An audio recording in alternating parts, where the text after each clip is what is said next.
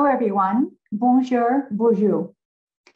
Thank you so much for joining us virtually today for the 16th Annual York Gairdner Lecture.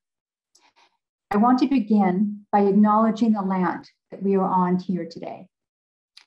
As this event is virtual and we are not all gathered in the same space, I recognize that this land acknowledgement might not be for the territory that you are currently on.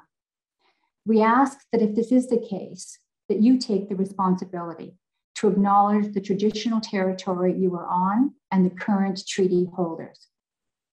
As a member of the York University community, I recognize that many Indigenous nations have long-standing relationships with the territories upon which York University campuses are located that precede the establishment of the university. York University acknowledges its presence on the traditional territory of many Indigenous nations. The area, known as Takaranto, has been caretaken by the Anishinaabeg Nation, the Haudenosaunee Confederacy, and the Huron-Wendat. It is now home to many First Nation, Inuit, and Métis communities. We acknowledge the current treaty holders, the Mississaugas of the Credit First Nation.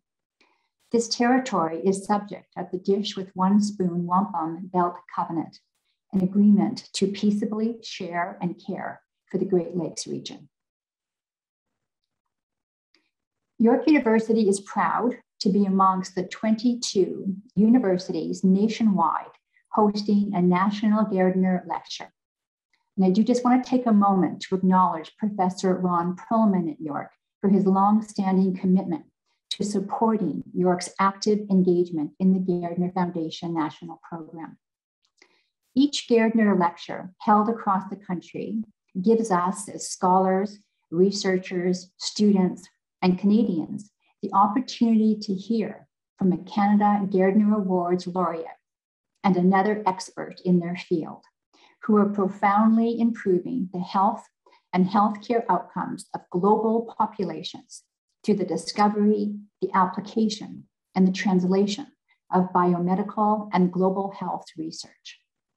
For more than 62 years, the Gairdner Foundation has recognized distinguished researchers and scholars who have demonstrated extraordinary scientific excellence and leadership in advancing fundamental research in human health that impacts patients and populations around the world. In fact, since 1959, when the first Gairdner Awards were granted, approximately 400 scientists have received a Canada Gairdner Award, and nearly 100 have gone on to be Nobel laureates, including this year's winner of the Nobel Prize in Physiology or Medicine, Dr. David Julius, who we had the honor of hosting here at York as part of the 2017 Gairdner National Program. Today, we are honored to welcome our two esteemed speakers, Dr. Jens-Sol Holst and Dr. Patricia J. Garcia. Dr. Holst, alongside collaborators, Drs. Daniel Drucker and Joel Hebener, received the 2021 Canada International Gairdner Award for their collaborative research on glucagon-like peptides, which has led to major advances in the treatment of type 2 diabetes, obesity, and intestinal disorders. And we mark the centennial celebration of the first major breakthrough in diabetes research, the discovery of insulin, a discovery made right here in Toronto.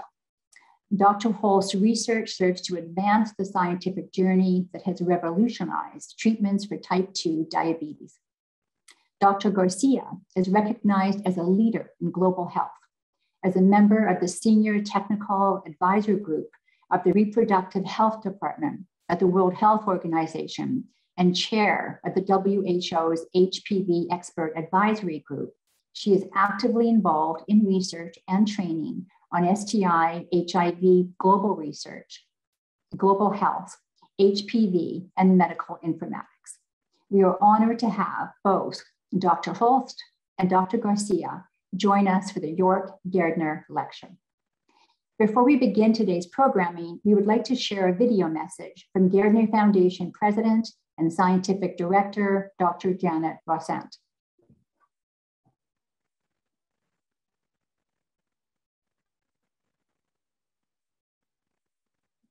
Hello, and welcome to today's Gairdner National Lecture. I'm Janet Rossand, President and Scientific Director of the Gairdner Foundation. At Gairdner, we're best known for the prestigious Canada Gairdner Awards, which we've been awarding for over 60 years. 395 awards have been made, 97 laureates have gone on to receive the Nobel Prize, including this year with Dr. David Julius. We're delighted to be able to bring our laureates to speak at universities across the country, where they inspire us all to greater heights in our own research. Our laureates this year have made discoveries that have had an impact on millions of lives around the world, from diabetes to breast and ovarian cancer to zoonotic diseases. The reach of their research is truly global. Your Gairdner National Lecture today is part of a series of virtual events happening from coast to coast as part of Gairdner Science Week. Please visit our website at gairdner.org or check out our social channels at Gairdner Awards to see the full schedule and register to be part of an exciting week of outstanding science. I'd like to thank our sponsors, the Government of Canada, CIHR, the governments of Quebec and Alberta, and the Globe and Mail for their ongoing support of our programs, as well as other sponsors listed on our website. Their support makes events like this possible. I hope you enjoyed today's talk and that you'll join us for all the other fantastic programming that Gairdner Science Week has to offer. Thanks and enjoy. And now it is my pleasure to introduce Jennifer Steeves, Professor in York's Department of Psychology, Faculty of Health, to introduce our guest lecturers.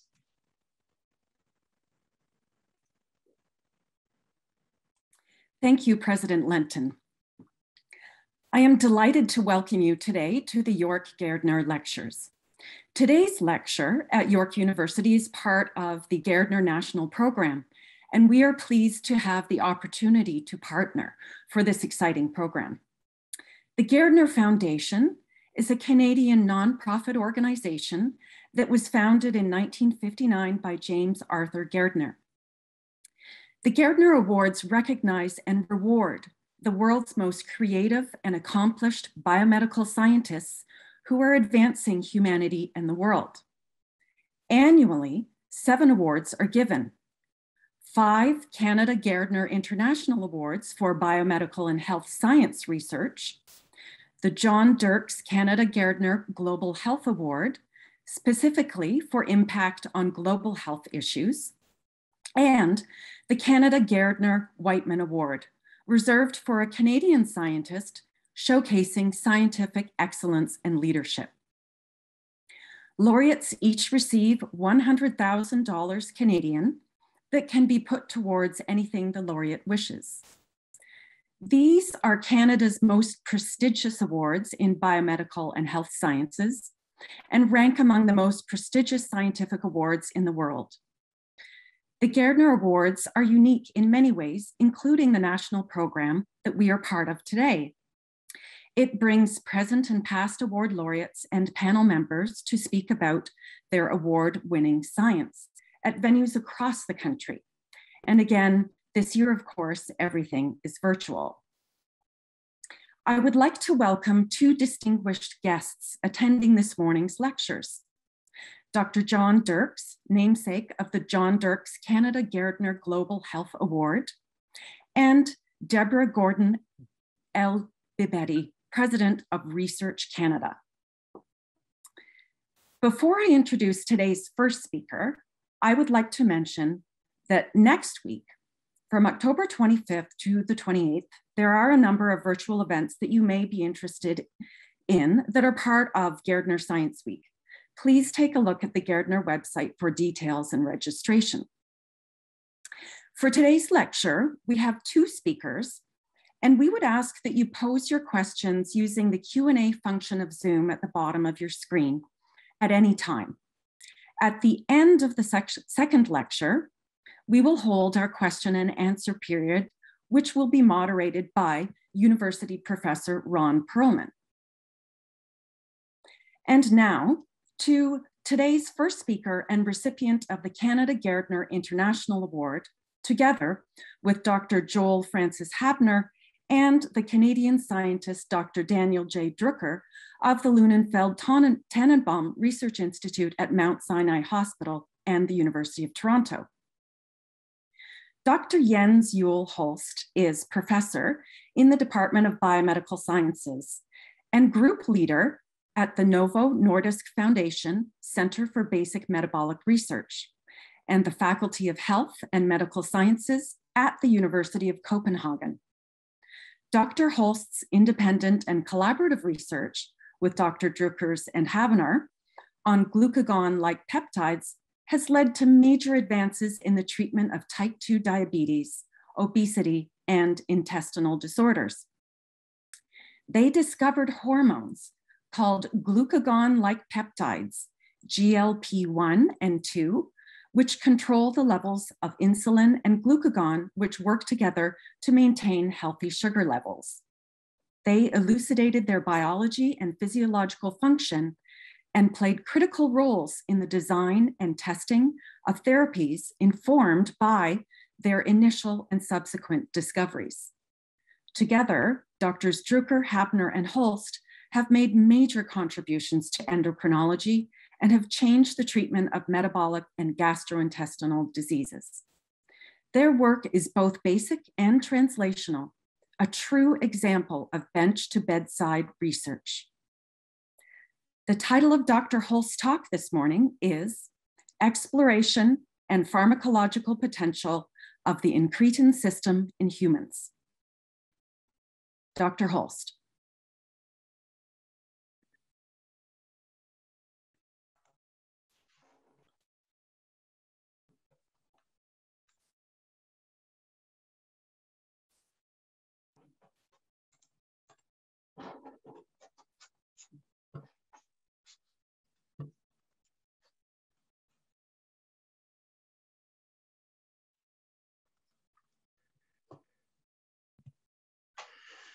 So hello, everybody. I hope you can hear me all right.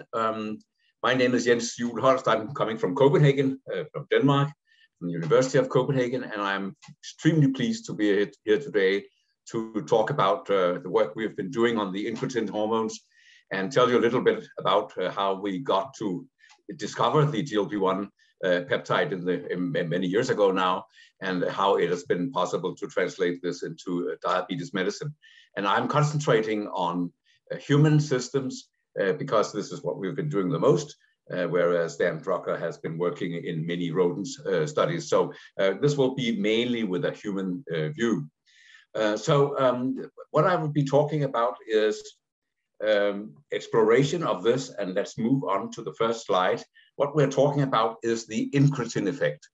And as you can see here on this slide, the incretin effect is the amplification of insulin secretion that is observed if you take food by the mouth rather than infuses intravenously. And in principle, this was done with glucose, as you can see here. So the point is that you give a dose of glucose, and this will cause a rise in glucose concentrations in the blood, and that will then result in a certain insulin response. But if you take it by the mouth, the insulin response will be much larger. And as you can see here, it's up to 70% of the response that is due to this incretin effect.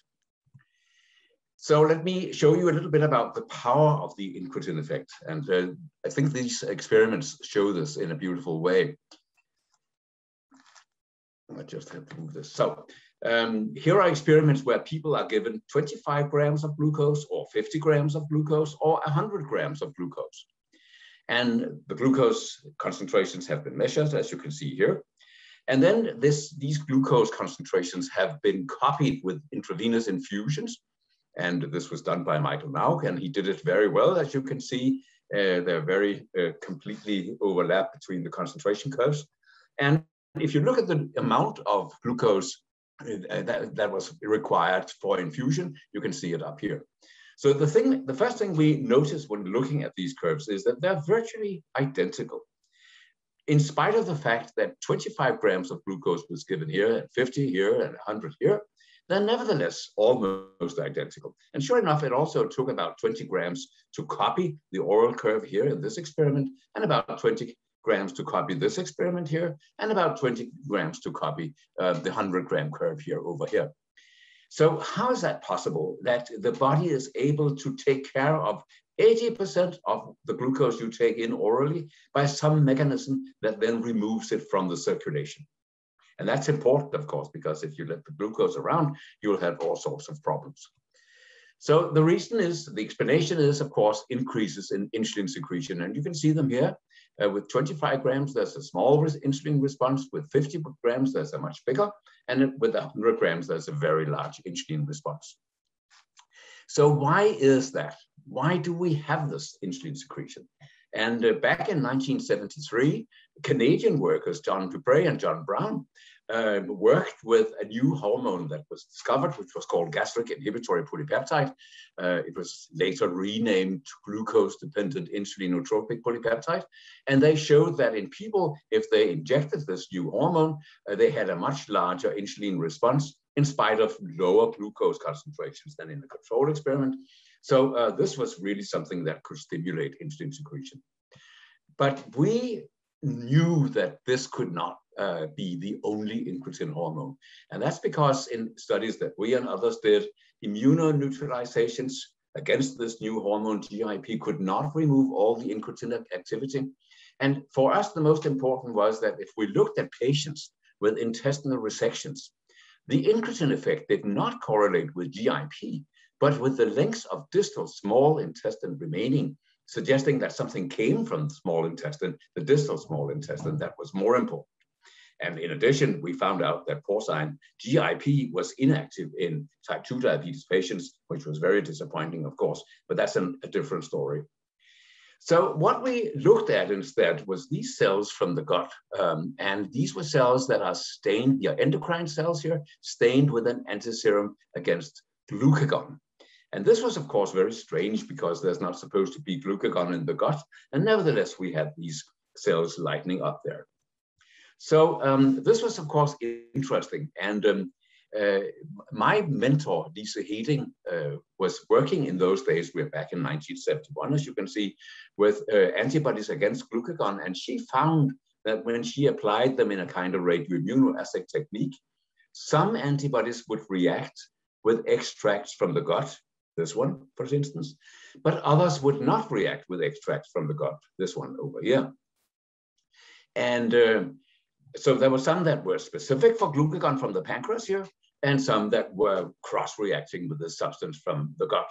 And if they were used in the radioimmunoassay, as I told you, then we would have completely different results. So here is an oral glucose tolerance test in people. And with one assay, the cross-reacting assay, you would have a large increase, as you can see here. With the other one, the one that was specific for the pancreatic glucagon, there would be a decrease instead. So we had something completely different here coming from the gut.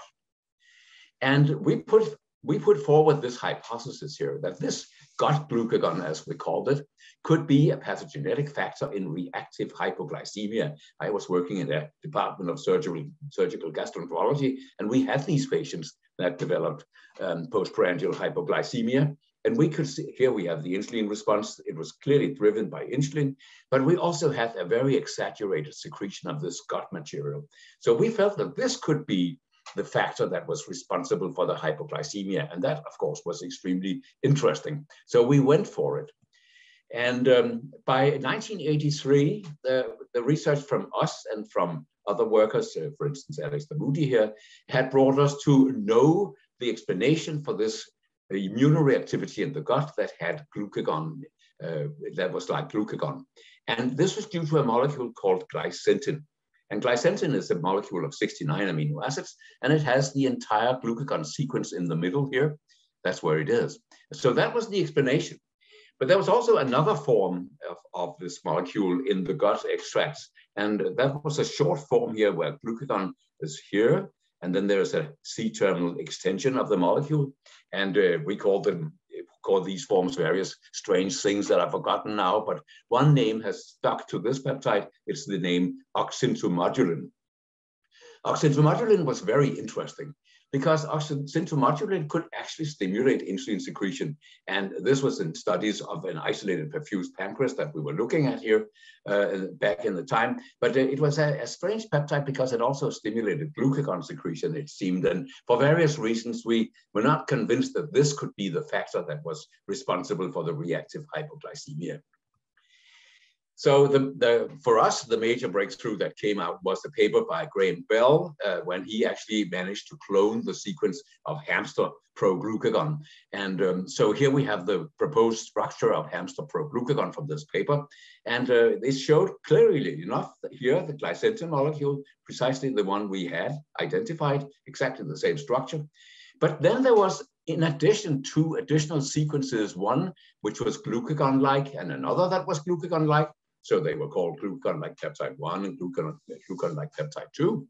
And we, of course, immediately looked at these two proposed sequences and made radioimmunoassays for these peptides and looked for them in various gut extracts and models. So here we're looking at what we got out of our radioimmunoassays in extracts from people, from the gut and from pancreas. And here you can see that measuring this new GLP-1 thing found a large molecule in the pancreas, and also using the assay for GLP-2, mainly a large molecule from the pancreas. Whereas in the extract from the gut, the assay for GLP-1 identified a much smaller molecule, and for GLP-2 also a much smaller molecule in these size exclusion chromatography experiments.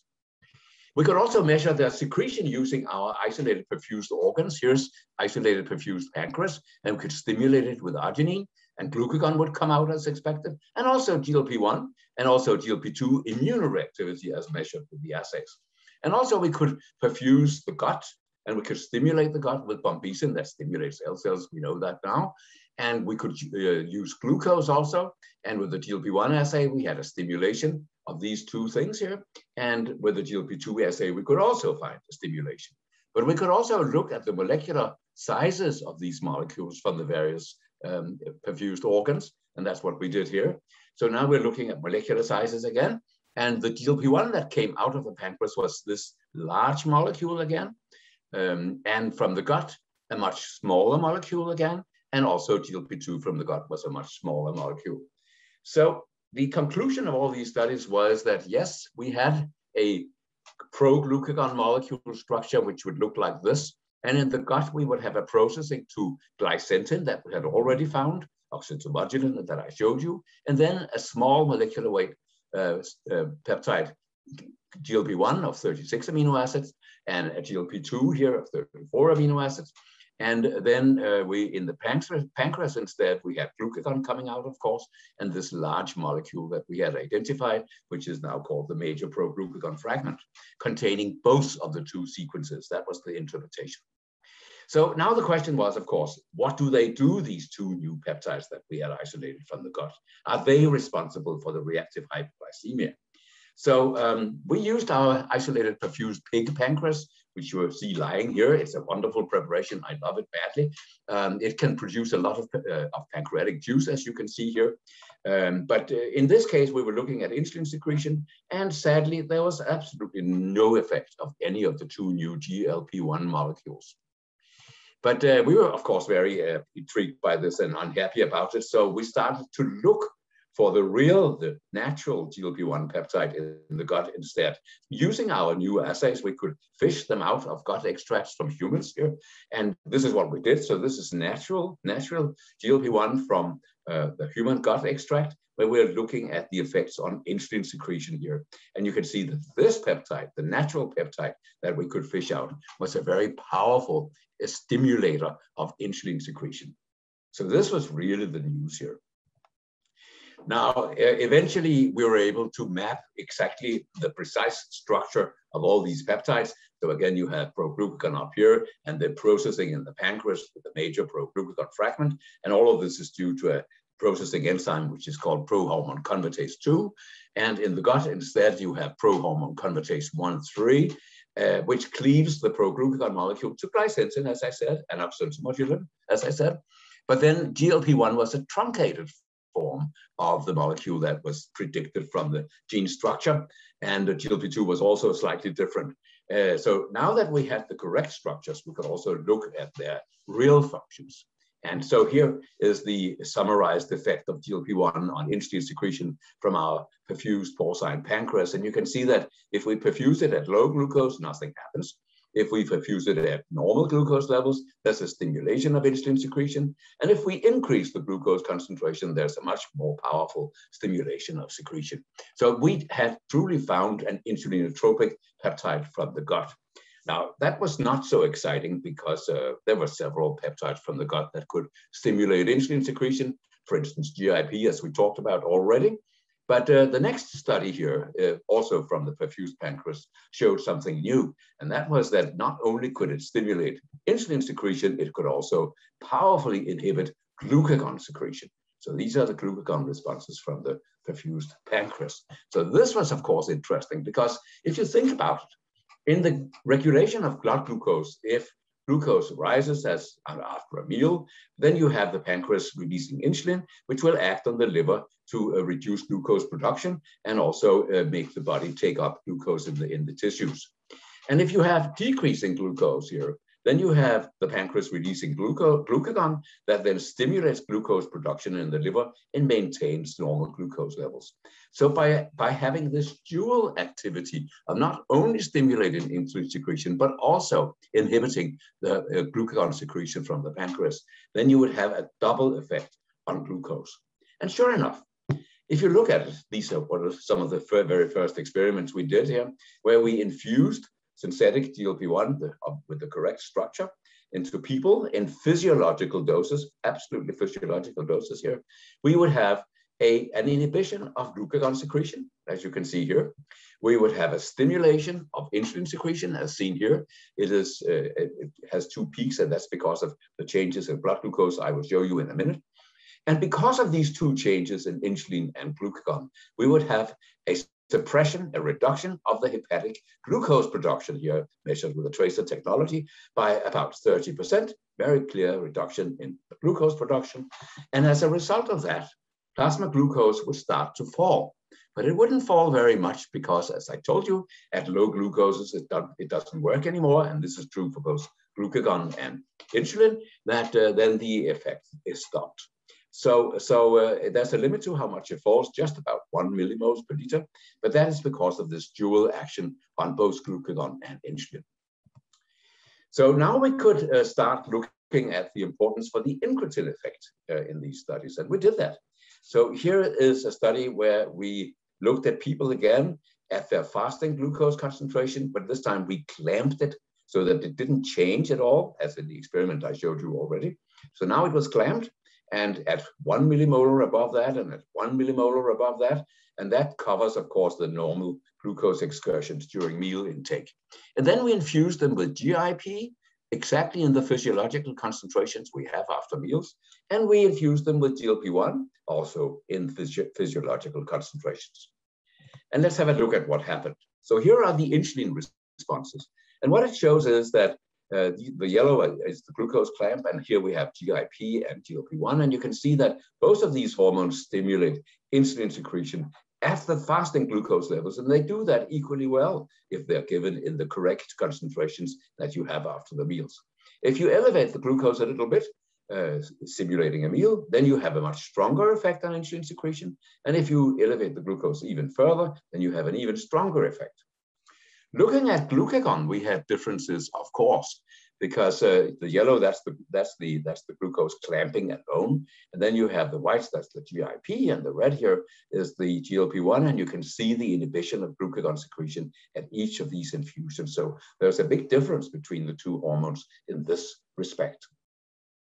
So they were very good incretin hormones, both of them. And now we could look at these experiments with the increasing doses of glucose.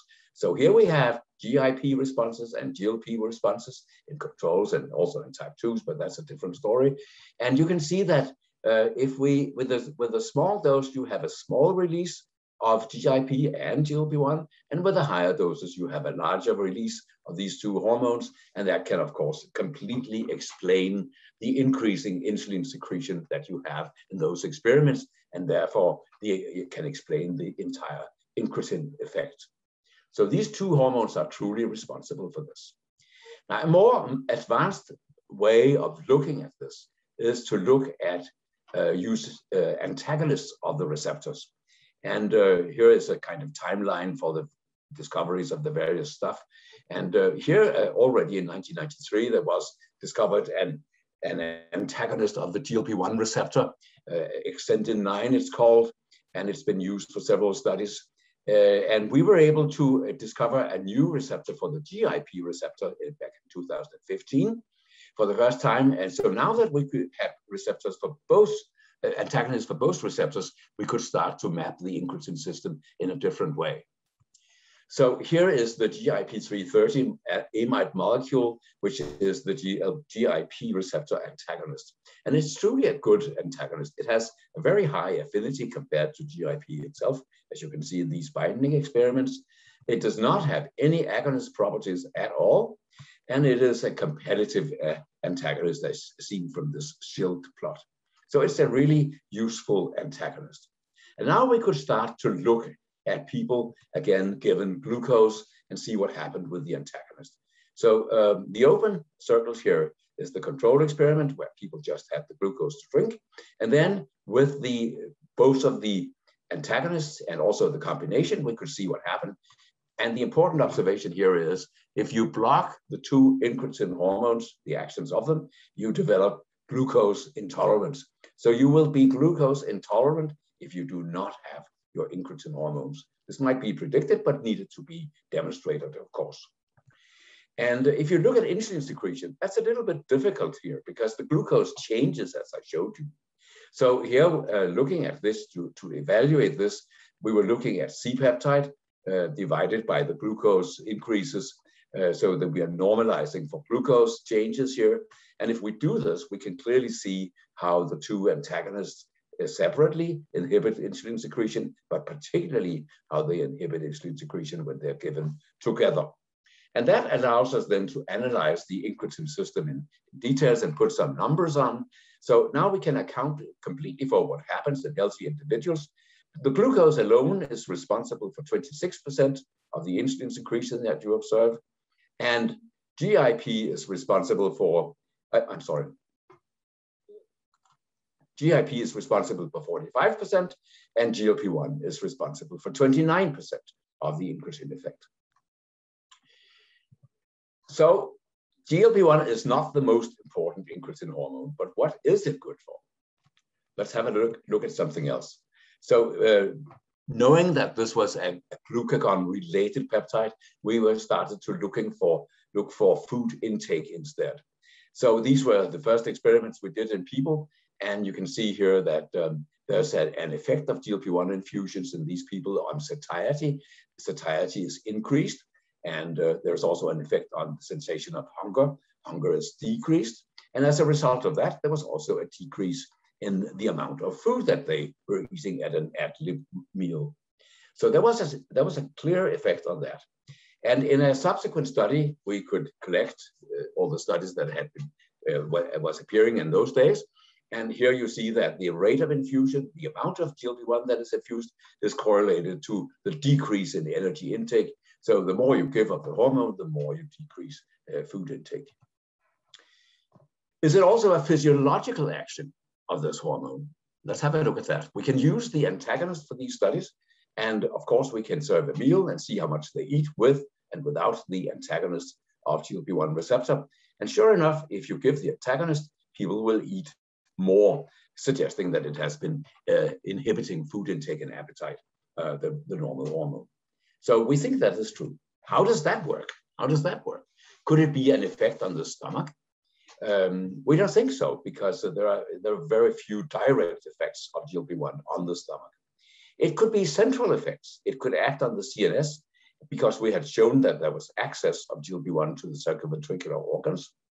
It could be centrally produced GLP-1. That does not appear to be the case, but that's another very interesting story. And it could interact with sensory vagal afferents. Let me show you what we think happens.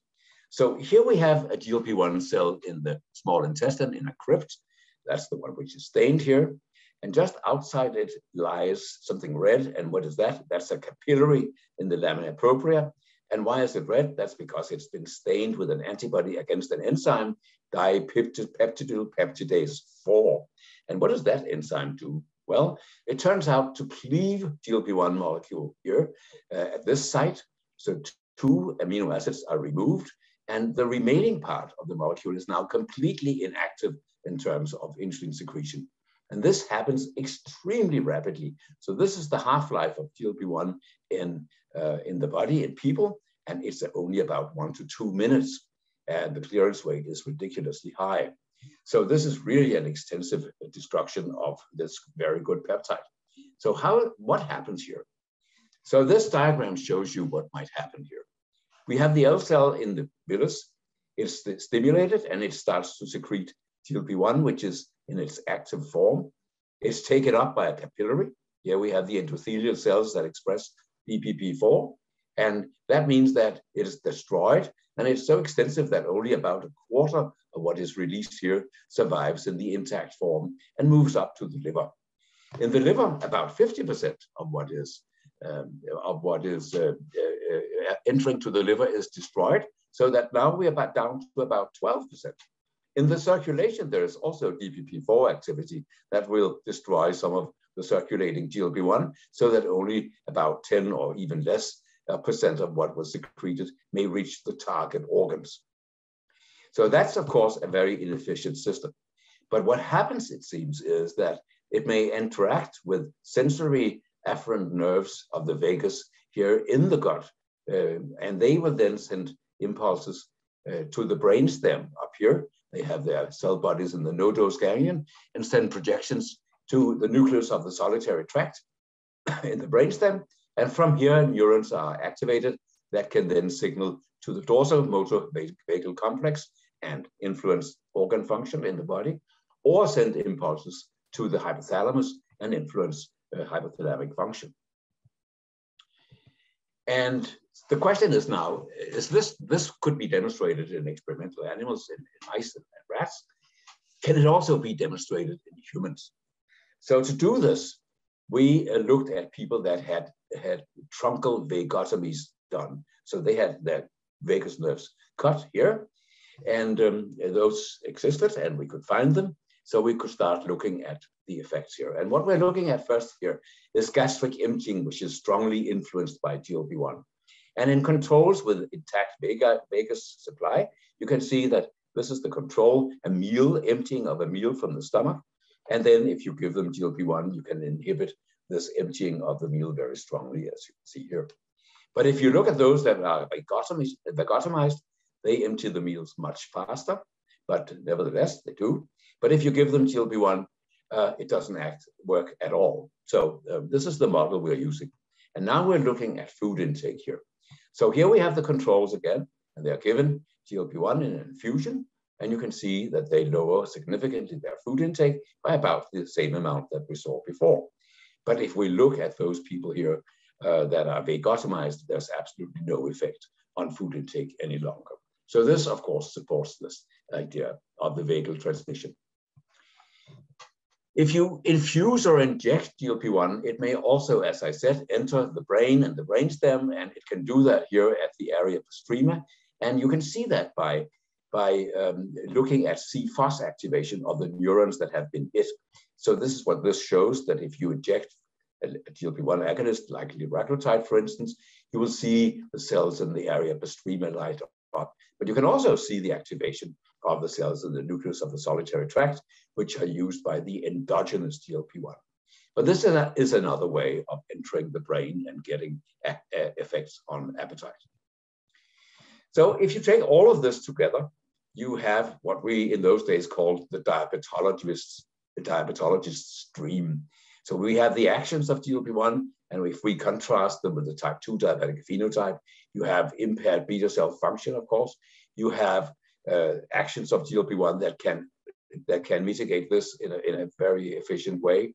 You have reduced beta cell mass, And GLP-1 actually will inhibit beta cell apoptosis, and this is probably true even in humans. You have glucagon hypersecretion, and what GLP-1 can do is inhibit glucagon secretion. You have overeating and obesity, and you can inhibit gastric emptying and satiety and appetite, and you can decrease food intake and cause a weight loss. You have fantastic effects on the cardiovascular system. I will not talk about that. You have improvements of insulin resistance, although they're probably secondary to the improved metabolic control with this hormone. So the problem, again, of course, with using this new hormone is that the DPP-4 system will ruin the peptide whenever you try to give it to people, again, with this ridiculous half-life and a metabolic clearance rate that is very high. So if you look here at what happens if you inject people, again, these are type 2 diabetic individuals that were being injected with GLP-1. This is what happens. This is the metabolite mainly, and this is what happens. This is the amount of GLP-1 that survives in the intact form. And you can see that it's just a few percent that survive after the injection in the intact form. So this made us think a little bit, what can we do about this?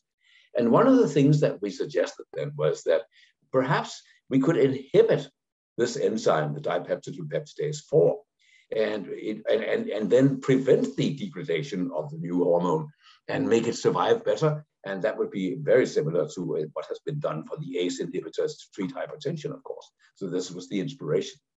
So what we did then was to look at pigs here and do some experiments. We were infusing these pigs with GLP-1, and we did that before and after we had administered a DPP-4 inhibitor. We also gave them a little bit of glucose to stimulate insulin secretion. And what you see here is the concentrations of the intact, the active hormone before the inhibitor, and this is the metabolite, and you can see that very little survives in the intact form in spite of a continuous intravenous infusion of it. But after the inhibition, it was possible to protect completely the GLP-1 peptide. So this was successful, and what happened to insulin secretion? As you can see here, insulin secretion was greatly stimulated if you inhibited the degradation by GLP-1. So this really worked.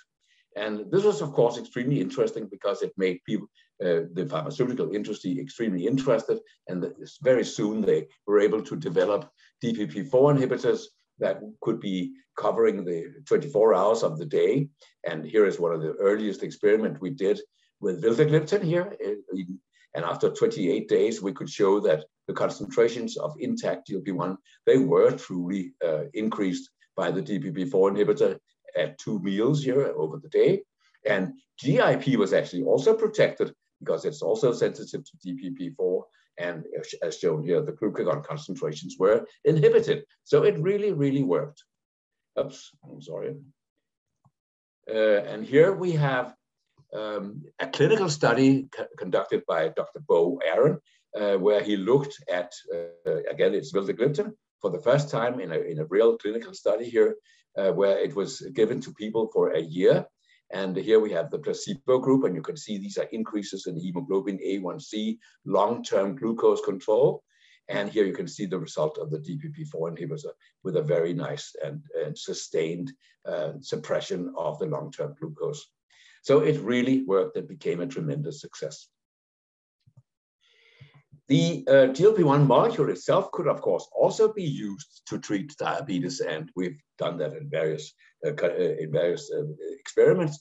But to be really successful, you needed to make it stable, to stabilize the molecule against the actions of DPP-4, and this was done by substitutions in this position too.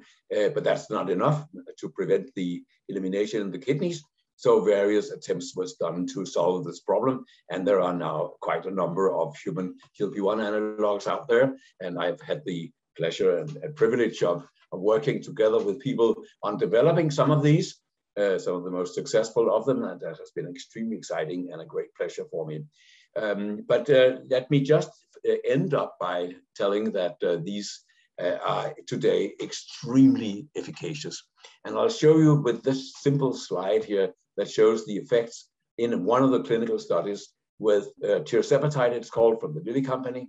It is a combined GIP and GLP-1 agonist, co-agonist, Most of the activity is probably due to GLP-1. And what it shows here is that this long-term glucose control is decreased in more than 50% of the individuals at this dosing here, down to levels of less than 5.7%. Now, this is important because 5.7%, that is normal. And that means that you can normalize glucose levels in these people with type 2 diabetes with these compounds. That is diabetes remission. And that's the most efficacious result that's ever seen in diabetes therapy so far. In addition, these compounds also lower body weight. And here there's a 12.4% weight change in these individuals with type 2 diabetes, which is a very good result also. So let's conclude by saying that the GLP-1, it has some very important physiological actions, which include that it is a second in line incretin hormone, but perhaps even more important, it's an inhibitor of appetite and food intake. And we found that inhibition of this enzyme DPP4 could rescue the endogenous GLP-1 hormone and enhance its anti-diabetic actions. And this, of course, has been the result of, or the background for the use of the DPP4 inhibitors. The long-acting GLP-1 analogs are now the most effective anti-diabetic drugs in terms of type 2 diabetes. They are also the most powerful anti-obesity drugs known, and this is a new development which is about to change the therapy and approach to treating obesity. And they also have been demonstrated to protect the cardiovascular system and prevent stroke, which is really the most promising thing of all. Let me just mention that we actually were able to demonstrate that the gut peptide GLP-1 was responsible for the reactive hypoglycemia that we saw in the patients, the surgical patients that we had. It took about 20 years to find it out, but we managed to find out. So with this, I will end my talk, and I thank you very much for attending. Thank you.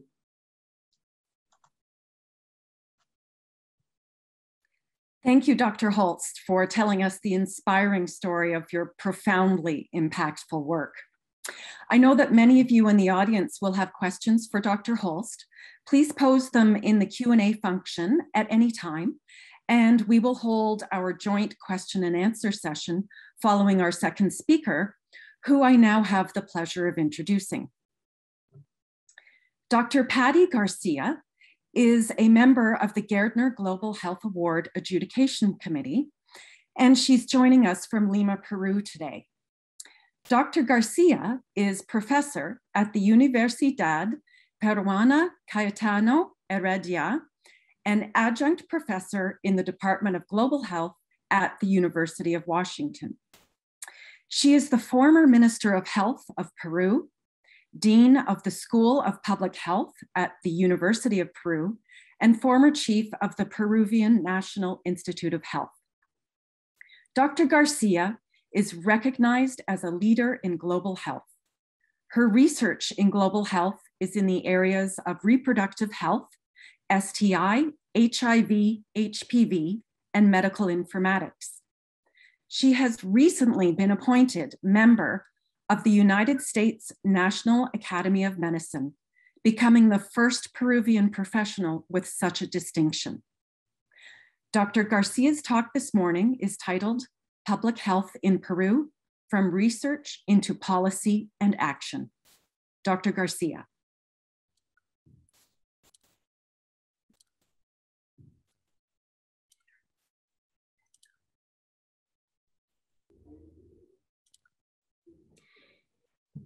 Well, thank you so much for the invitation to participate in the Gairdner Virtual Lecture at York University. It is really an honor and a pleasure. And so now, let's start. So health issues in this 21st century are complex for the whole world. Finally, we have recognized that globally we share vulnerabilities. Populations are growing and getting older, causing demographic changes. That is causing a shift in diseases, an epidemiological transition from infectious to non-communicable diseases, creating, especially in low middle-income countries, a double burden. And pandemic threats are now a reality. Climate change, humanitarian crisis and civil conflicts, the burden of mental disorders, which is a major global public health problem that affects patients, society, and nations. Everything in an interconnected world with global travel and incredibly fast information flow, which could be good, but can also spread myths, fears, and bad practices, like the infodemia we have seen during this pandemic. Adding to that, the social pressure and the technological pressure, this one bringing new technologies, which are certainly good, but often too expensive or do not do what they promise or do not address the problems that are the most pressing globally because they may be least profitable. And so the challenge is, how do we adapt health systems to promote prevention, ensure access and care, and be resilient? And for that, we need investments in research and innovation, and those should be taken into policy and action, which is easier to say than to do. And for that, we need implementation research, we need collaboration, catalytic funds, and we need to share solutions.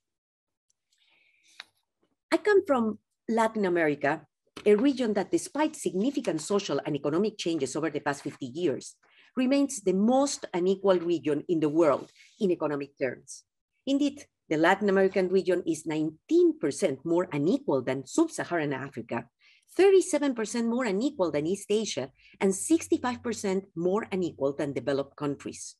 Inequalities affect the distribution of resources and social opportunities, causing high levels of poverty, deterioration of the environment, blocks the development of human capital, causes institutional weakness and corruption. And all those things affect health. And during this pandemic, my region, Latin America, has been hit very hard due to those inequities. And this is Peru, where I come from, one of the most unequal countries in Latin America, not only in economic terms, but also social, ethnic, and culturally. We are 32 million people, and we have three very different regions: the coast, which is a desert, the Andean region, and the jungle, which is the rainforest, which complicate even more any public health approach. I trained as a doctor, and at some point I saw the light, and I started working in public health, where you can help hundreds of thousands of people with one adequate and well-implemented strategy. I started to work in implementation research, and my passion is to try to improve things, to introduce evidence-based approaches and innovation in the public sector, which in Peru cares for more than 92% of the population. Throughout my life, I have been jumping between academia and governmental positions, which has allowed me to understand the importance of creating bridges between both sectors and how critical it is to go from research into policy and action, but also to understand the challenges from both sides and how effectively address them, most of the times. And today, I just want to share some examples of the research we have been doing and how it has become policy. So I trained in infectious diseases and epidemiology at the University of Washington during the beginning of the HIV pandemic, when sexually transmitted diseases, STDs, or sexually transmitted infections, STIs, also became very popular. There, somebody asked me about Peru and about STIs. And actually, I thought, I have no idea. Aren't Peruvians having sex? I have never seen a patient with a sexually transmitted disease at any of the health centers where I work during my medical training in Peru. So I wondered, are there any STDs or STIs in Peru? And where do people go when they have them? To answer the first question, what we decided to do is we started doing research. And yes, there are STIs in Peru and people have sex.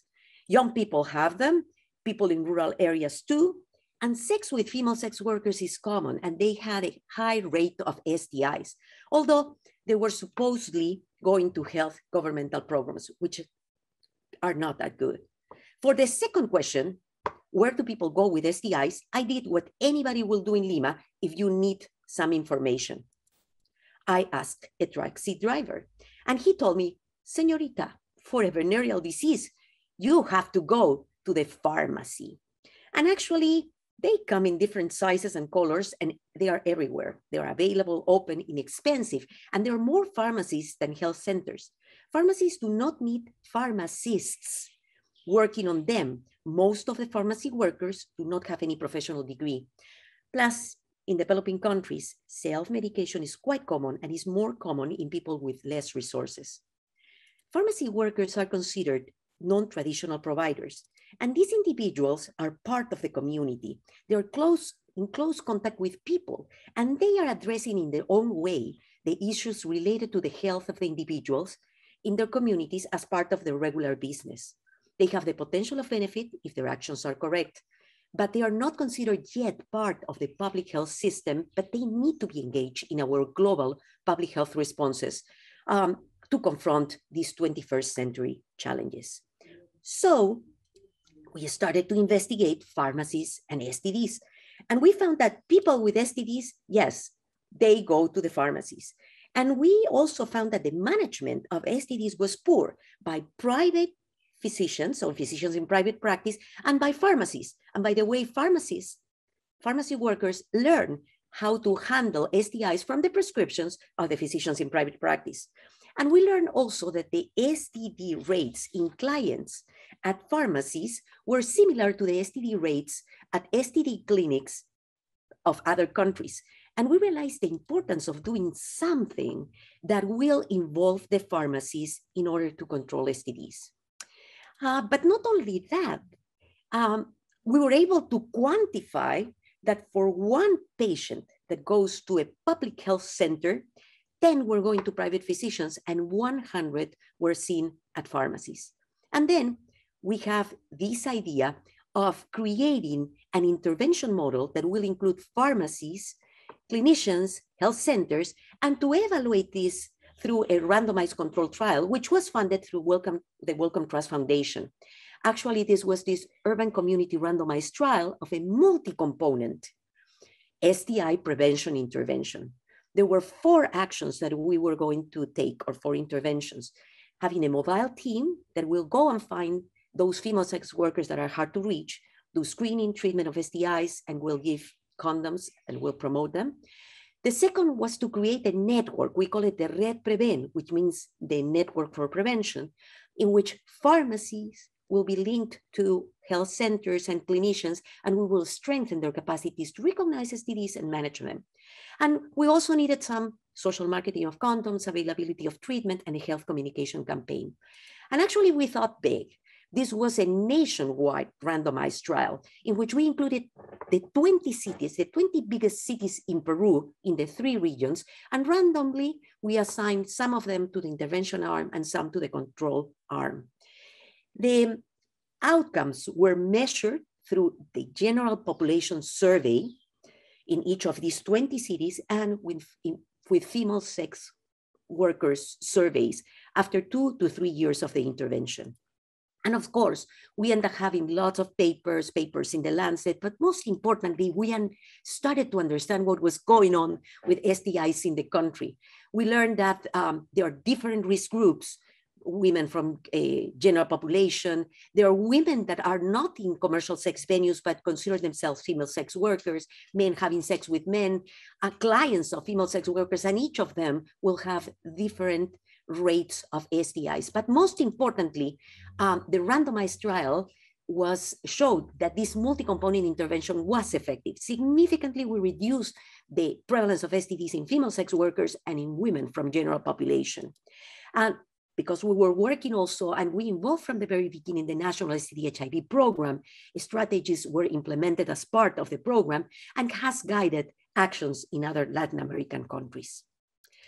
Well, then we saw the need to start working on medical informatics and the introduction of digital health in Peru, as well as the introduction of other types of innovations like new diagnostics or point-of-care tests. For that, we applied for funding from a program called Mobile Citizen from the Inter-American Bank of Development. Actually, we proposed this project called Wawa Red. Wawa is a Quechua word.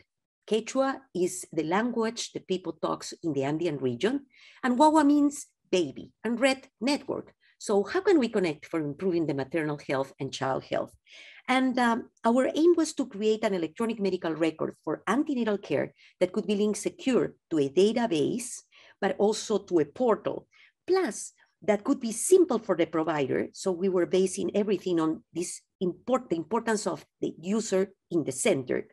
And actually we asked them, and what the providers wanted is to enter the data once, but use it multiple times, because in general, they have to fill out more than 30 different paper forms as part of the administrative work every time they see a pregnant women, and most of the data is repeated. But the other thing that they wanted is they wanted to have some type of connection, continuous connection with the women. So we added these personalized text messages to their cell phones. And we asked providers and women, how did they want those messages? Providers wanted reminders of the appointments and some healthcare recommendations. And the women wanted nutritional advice, motivational messages, and they wanted not to feel lonely. So we performed this randomized trial, and we show a significant increase on the number of visits to antenatal care and to the antenatal care on time. However, the effect was greater in women with secondary indication. You know why? Because they were able to read the messages and understand them. So we thought, well, what if we start giving them voice messages?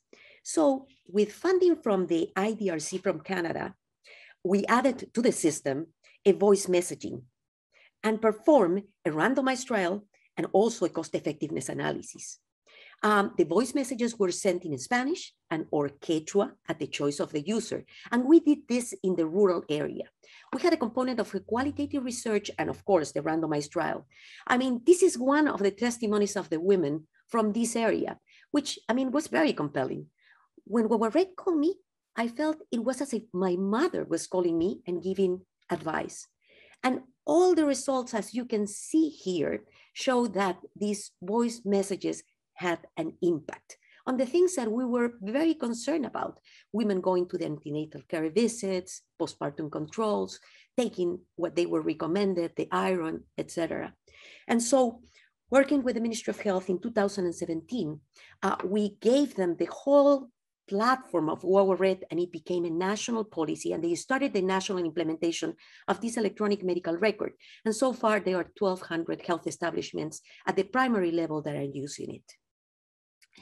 Back again on sexually transmitted diseases and linking it with better antenatal care services, we started the introduction of point of care tests that could help in the aim of elimination of congenital syphilis. Point of care tests are those that the provider, the person seeing the patient in their own office, can do in front of the patient, so you can save time and you can empower also the providers. Here you can see a midwife that is seeing a pregnant woman. These are professional midwives that in primary health centers are seeing women. So in Peru, maternal syphilis used to be 20 times higher than HIV, with a rate of about 1%. And in women having spontaneous abortions with quotation marks, the prevalence are as high as 9%. Just in case abortions are illegal in Peru, but most of them are considered spontaneous by practitioners to avoid legal problems.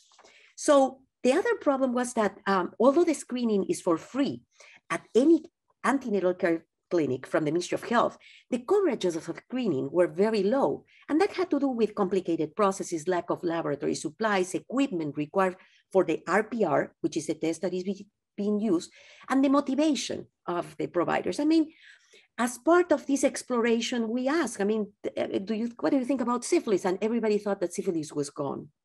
So our question was, can the introduction of a point of care test, a rapid syphilis test, catalyze improvements in the system? There was this rapid test that WHO had already pre-qualified, but nobody was using. So we decided to see if we could improve the coverage on syphilis screening in different services, improve the coverage of treatment of those that are positive and their partners, and also improve the system per se. And we decided to evaluate the performance and do some cost-benefit ratios. And if this work in this feasibility study, try to do transferences and scale up. So One interesting thing is that as part of the exploration, we asked pregnant women if they knew about syphilis. So most of them knew about HIV, but they didn't know about syphilis. And when we tell them the story that this is a disease that they can have without knowing, but they can pass it to the baby, and the baby can be very sick, can have malformations, and die. But if the women are screened and get treatment, on time, the baby could be beautiful and born healthy. They said, wow, it's like the story of the ugly duckling. So you can go from the ugly duckling into the swan. And they suggested that we should call this project Cisne. Cisne is the Spanish word for swan. So meetings for involvement, understanding the needs, understanding facilitators or barriers, baseline assessments, and one thing that was quite important was to identify champions at all levels, from the field workers, the workers at the health centers, all the way to the authorities. And we started the training and implementation in 4 services: antenatal care, delivery and emergency, and in the abortion miscarriage services, which are the forgotten one. And in a year, we were able to screen more than 20,000 women.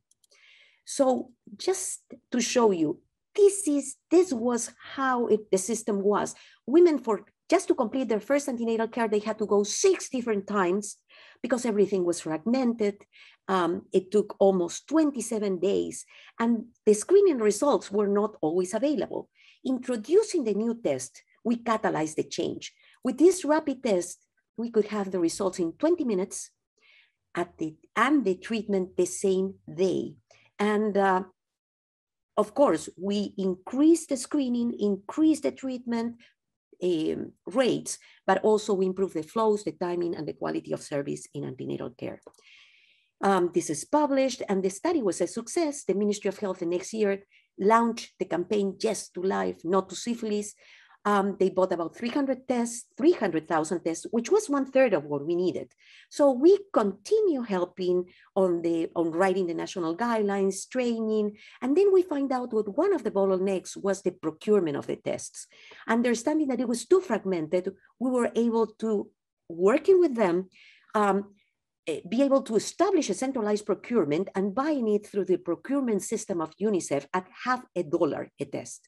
But the HIV tests had a very different procurement system. Every single health center was buying them. So what we saw is that the screening for syphilis increased, and we were decreasing the rates, but the screening for HIV was not increasing, but technology could help, right? So looking around, this new technology came out in which we could have in one cassette 2 tests, syphilis and HIV. We try it, we validate it, we work with providers, and in 2017, it was implemented in Peru at all primary care centers and still is working. So I have been working on different research projects aiming to strengthen the capacities of the health sector, improving quality services, introducing technologies, but also, because I think it's quite important, empowering individuals and communities to improve screening coverage and promote equity. And one of these projects is called HOPE, Empowering Women, and it involves community health agents that promote molecular self-sampling for screening of human papillomavirus. In Peru, every 5 hours, a woman dies from cervical cancer. Although we already have HPV vaccination that is only for girls 10 years old, and we are pushing to have relatively good coverage. However, there are several cohorts of women that are already infected. And we know that if a woman is infected with HPV, the risk of cervical cancer is much higher.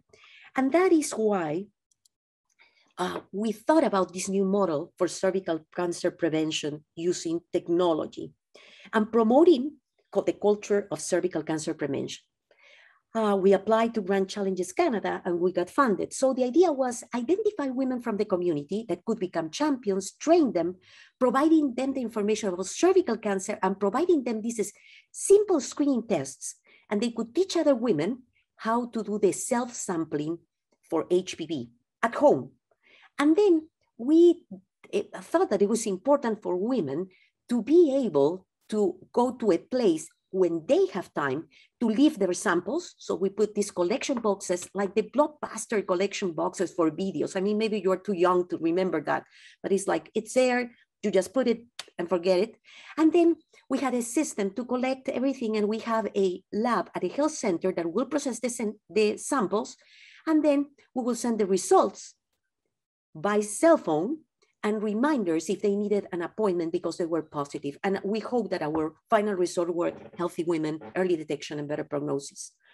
So we got the funding, and we started this, again, a feasibility study to start with. So we did it in Ventanilla, Callao, which is in the middle of the desert because the coast is a desert, 30 minutes from the Lima airport. So if you have ever come to Lima, if you go to the right, you come to Miraflores, which is a beautiful place that looks like Europe. And if you go to the left, you find Ventanilla. So we went and started identifying potential women champions in the streets, in the markets, in the schools, everywhere. If they would like to learn about cervical cancer and help other women, we have lots of volunteers. We started training these women champions. We have these sessions of 2 days workshop, and we show them this is a screening kit. So it's an envelope. We have this tube with a barcoding, and we have this small brush, and they learn how to do self-collection of samples. They were the first ones to have them, and they learned about cervical cancer. But they were learning also how to have better communication with other women. And this idea came out. How can we reach more women? And one place where women talk with other women are in the market. So they said, yeah, we need something like a bag. And we started to design together a bag that will help them to have the kits, but also to start the interaction. And we create this bag. This bag can be open, and when you open it, swah, this is how you see inside. So you can show women, because several women don't know how they look from the outside or the inside. You can explain them in the middle of the market and tell them how to do the self-sampling. Became very popular with it, role-playing, and the best ones were certified as our community health agents, completely volunteer, no payment, or hope ladies. So we have the collection sites, as I told you, at night, women was going to leave their samples. We had a motorcycle that we're collecting these different stations where women could leave their samples and take it to the central place. And we had these results that were given automatically through SMS messages and WhatsApp. So what did we learn with this study? Well, first we document the prevalence of HPV that was around 12.5%, 15% in other places. So very similar to other parts of the world, maybe in the high range. But the most important thing is that we were able to really improve the coverage of a screening, because 2/3 of the women that we reach have never had before a pap smear. Women love self-sampling, they love the collection sites, they love technology. And in 2017, working with the Ministry of Health, also new national guidelines in Peru, it started to include cervical cancer screening with HPV molecular testing for the very first time and self-sampling. We had a new plan for control of cervical cancer, and although things had been moving slowly, they are there. And well, the pandemic came in the middle. But anyway, one thing that we learned also is that it's not only enough to do the screening, we need to assure the treatment of HPV positive women.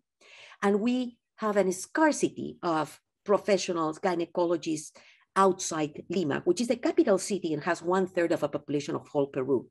So with funding from USAID, we have just started a new model to see and treat at primary level using new technologies like the pocket colposcope, to do telecolposcopy, which means that the provider, the midwife or a nurse, can do the colposcopy, but has somebody with more experience that will be checking far away, like I'm giving you the talk, and then using thermocoagulation. And we're trying this in an Andean region, which is called Cajamarca. And the other thing that we wanted is, in the meantime, also assuring that there is some funding. So we applied again to Run Challenges Canada for this model, this social business model, in which, because women are interested on having this type of technology, which is not available even in the private sector easily and this low cost. So we change how the package look. You can see the little box there. And so we offer in the retail sector, the commercial sector, to women that can pay. They can receive this as a delivery, and they take the sample, we collect it, we process, we send them the results, and we give them also recommendations of physicians that are already trained by us on how to manage HPV. And for each kit that a woman will buy, that will help us to train more HOPE ladies that will receive an incentive for every test they distribute among women that don't have resources. So that's a social component. And actually our motto is buy one and save 2 lives. And in 2020, we received an award from MAFRE for social innovation. So wrapping up, I have even examples of how to go to policy or research into policy and action. So old players that started having new roles than like the pharmacy workers that can be allies for global public health. How new technologies can become catalytic to improve the services, only if you understand what is going on and you try to make this work better. And the other thing is, it is important to start thinking nowadays about user-initiated interventions, meaning empowering the public. In this case, with HOPE, we empower women to help other women. So those are the HOPE ladies, the community health agents. And also we empower women to take their health in their hands. Women sometimes are scared to go to health centers because they are exposed with the physical examination. They call it the duck to the speculum, but they are willing to do the self-collection of samples and they listen to other women. So why do we think we were able to go from research to policy and action? These are my top 10. First of all, it's quite important to engage stakeholders and as peers from the beginning and during all the study phases, even from the idea, and they could give you ideas of what is not working and how could you help with research for that. And they have to honor the agenda. You have to dissipate tensions between providers because everybody is afraid of losing their job, and if you have a baseline assessment that shows that everything is bad, they are concerned. So you have to meet, discuss, and also identify champions. You have to train according to the needs. And for that, you need to understand what are the needs. And you have to guide your training by information that you have on the baseline and follow-up information. You have to provide monitoring, support, and recognition. At some point, and recognition is not money. We were given recognition as these certificates that we made in paper. So we have a copper paper, a silver paper, a golden paper, and a platinum paper, depending on who was doing better on the different actions. And it was a recognition, and you could see them, these certificates in the health centers. You have to share results and discuss actions together. You have to consult and get feedback from the users. And the users are the community, the providers, and the policymakers too. I mean, you need their feedback. Use simple but compelling messages, okay? Syphilis is 20 times more frequent than HIV. HIV is important, syphilis too. Or 1 woman dies every 5 hours because of cervical cancer in Peru. Involve other partners, NGOs, agencies, and community. Have user-friendly cost-effectiveness analysis because policymakers need to have the numbers. And one of the most important person to make things happen usually is the Ministry of Finance, and they like numbers. And finally, but very important, keep motivation high in your team and all the people that are around because changes take time. And I think this is something that we have to explain very well, the funders. So we have to address the 21st century challenges.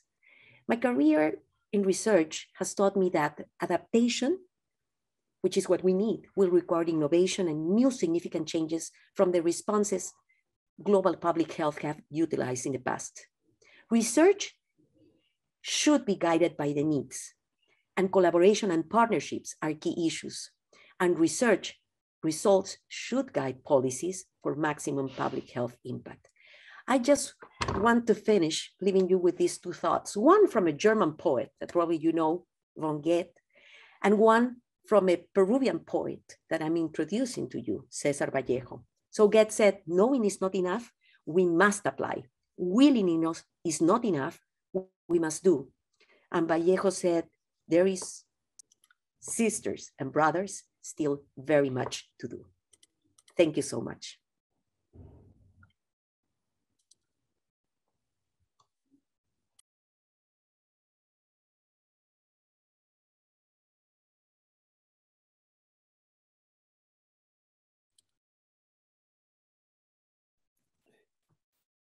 Okay, thank you very much. We don't have a lot of time, but we do have time for a few questions that have been provided in the chat.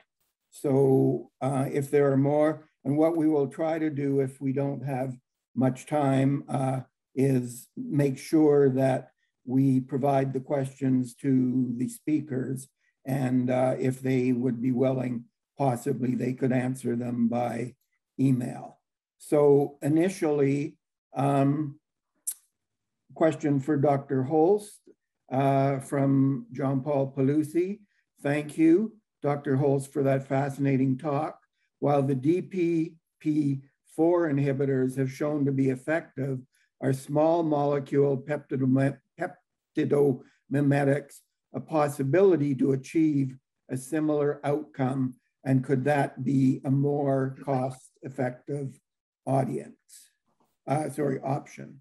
Yeah, so that's a very good question. That has been tried, and I've also been active myself in this field. And many companies have also tried to develop small molecules that would be orally available. And unfortunately, for some reason, these peptides that act on the GPCR-B1 system, they are very, very difficult to, for those, it's very, very difficult to produce small molecule agonists. You can develop antagonists, but not agonists. They seem to have bell-shaped curves and they behave very badly. So it has not been possible, really. There are a few out there, but they have not been successful. Fortunately, it has now been possible to produce an orally available GLP-1 agonist, and it's out there. It has a terrible bioavailability, as you might predict, but it's possible to do it anyway. So that's the new development, and I'm sure you are right. It's not a cost-effective solution at all. So it would be a great thing, but it hasn't been possible so far. Okay, a question for Dr. Garcia from George Zoidel. What is the role of traditional medicine in Peru, as it is one of the pillars to tackle STDs? Thank you so much for that question. So we explored this issue of the chamanes or traditional healers for STDs. But actually, you know, most of the STDs are more urban than rural, and you can see this traditional medicine more in rural areas. So the reality is that their part of importance in STD is very little, okay? However, traditional healers are quite important, for example, in areas that had to do with reproductive health, with and issues of how can we decrease maternal mortality. And they have been involved in other actions that I haven't talked, like, for example, the promotion of the linkages between these traditional healers and our health centers by introducing vertical delivery in health centers. And the other area that is also quite interesting to introduce traditional healers together with pharmacies is on the early detection of tuberculosis and try to link patients that are symptomatic to treatment. But what happened in Latin America is that we are becoming, in general, most of our countries are becoming more urban, and these issues of traditional medicine are more located in rural areas. So for STDs, they have a very small importance. For HIV in the jungle area, some traditional healers are being trained also on the issues of decreased transmission and the importance of antiretroviral therapy. And they have been key elements to try to link these faraway communities into linkages to treatment. Okay, one final, hopefully quick question and answer, as we are running out of time, from Michael Riddell. What an incredible presentation, Dr. Holst. I wonder if GLP-1 antagonists have been tested to treat people who might have reactive hypoglycemia, the topic that was the inspiration for all this incredible work. that ended up developing GLP-1 agonists and DPP-4 antagonists to treat type 2 diabetes. Thank you very much for that question. So the fact is that it has been tried and it does work, and we've ourselves contributed a number of times. So the Xentin 9 molecule is now being developed for treating hypoglycemia after bariatric surgery, which is where we have a lot of those cases. And it seems to work very nicely. So yes. Okay, so I think we are pretty much out of time. So over to Jennifer again for a final few words, and a few of us will be joining us in some additional sessions to follow. Jennifer. Thank you to both of our distinguished speakers and our audience who joined us today. I'd also like to once again thank our sponsors, without whom an event like this could not take place: the Globe and Mail, the Government of Canada, CIHR, and York University. Finally, I'd like to thank everyone who worked behind the scenes to help put this event together. And as Dr. Perlman mentioned, for those who are invited to the small breakout sessions with our speakers, please join us on those Zoom links at this time. Thank you again to everyone. This closes our session.